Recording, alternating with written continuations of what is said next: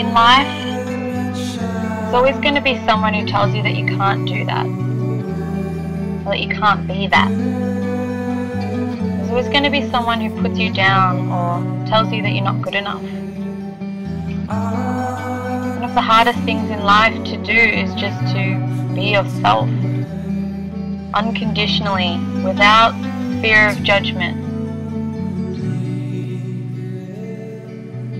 Because all of those faces online, or people in the street, or people that are just a face, their opinions don't matter.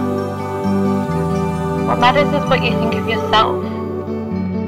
Because at the end of the day, you are all you have.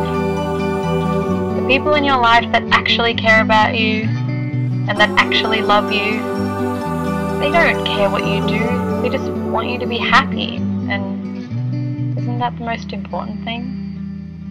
To be truly happy? Nothing should ever come in the way of that.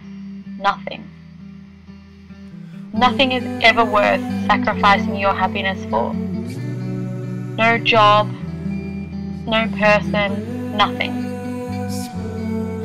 Life's too short. We spend too much of our life working and not really living. The biggest chunk of your life is spent working, and if you aren't doing something that makes you happy, or you feel like you can't be yourself in your job, or you're telling yourself that you'll do it tomorrow or another day, and you're wasting so much of your precious life being unhappy. And for what?